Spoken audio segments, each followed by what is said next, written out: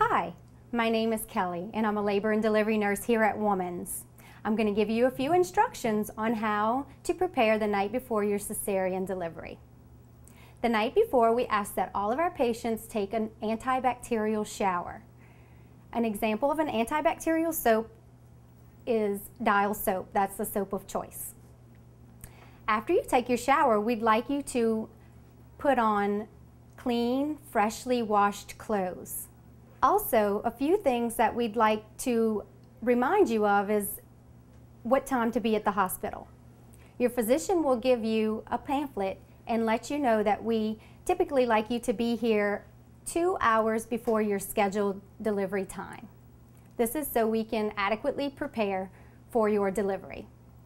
Also, we ask that you have nothing to eat or drink 8 hours prior to your delivery. If that means if your scheduled section is for 8 o'clock, we ask you to have nothing to eat or drink past midnight.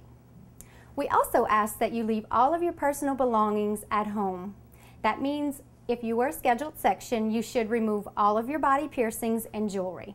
We have no place here at the hospital to store those valuable assets. Next, the morning of your surgery, we ask that you take another antibacterial soap, Dial soap being the soap of choice if you have it. Again, you put on clean, freshly washed clothes. Once you arrive here at the hospital, you're going to arrive in our main entrance. Then you will be escorted to admissions, and from there you will be escorted up here into labor and delivery, where you'll be prepared for your section. One more bit of information, we ask that only 2 people come into the room with you for the section.